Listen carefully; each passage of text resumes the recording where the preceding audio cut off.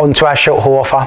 This comes from the Holiday, the 4- and 5-star holiday experts, and this is going to a good old favourite of the Canary Islands, and it's going to good old Tenerife. Tenerife, why is it so popular? 4-hour flight, generally brilliant for winter sun, nice temperatures all year round, lovely beaches, good quality accommodation, plenty going on in the towns, bit of culture to go out and see and do as well. So what is there to see and do in Tenerife? Main number one thing is get yourself up Mt Teide. Mt Teide is a live active volcano which dominates literally the whole island, 13,000 foot. Take the cable car up, get absolutely spectacular views of the island. Top tip, please take a jumper, because even though it might be 85 degrees in resort, when you get up to the top of the mountain, it can be a little bit chilly. You can do whale and dolphin watching boat tours from Los Cristianos. You can do kayaking, you can do snorkeling with turtles in Santa Cruz to Tenerife, which is a little bit of the north of the island. You can do scuba diving, you can take jeep safaris up to Mt Teide and Masca, and as I say, you've got Teide National Park as well. So where are you going to be staying? You're going to be staying at the 4-star LABRANDA Suites in Costa Adeje, which is a 4-star all-inclusive accommodation. Costa Adeje is just outside the main area of Las Americas. It's most probably the affluent end. You've got iconic hotels like the Hard Rock Hotel, you've got the Bahia Principe, so it's a really nice amount of good quality accommodation in the area.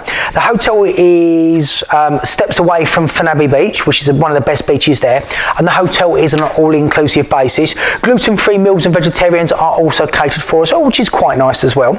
Facilities include an outdoor pool, kids pool. You can do many water sports such as banana boats, water skiing, jet skiing, scuba, sailing, catamarans, canoes, pedalos. There's a squash court, there's a gym, there's golf courses nearby, there's tennis. So there's plenty to see and do around the area.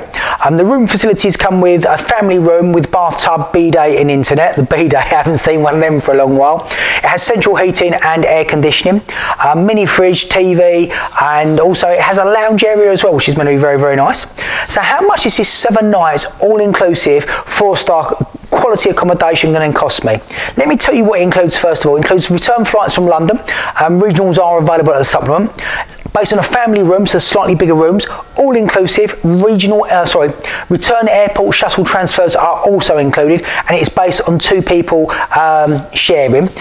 Prices, let's read this out. September 459, October 519, November 549, December 499, January 529, and then February through to July it's between 500 and 600, give or take a couple of quid. Prices will be behind. Example of a price with TUI, the price we're doing is $499. TUI's price is £701. That's a saving of literally £200 per person. Absolutely massive deal. Give Holiday a call, numbers on the screen. Like it, share it, Facebook, Instagram me. Go through to our YouTube, enable notifications and subscribe so you see me at 11 o'clock. If you don't fancy this deal but you want to go away on holiday, go through to www.tvtravel.shop or click on one of the links around our social media posts to see 150 of the best travel offers in the marketplace.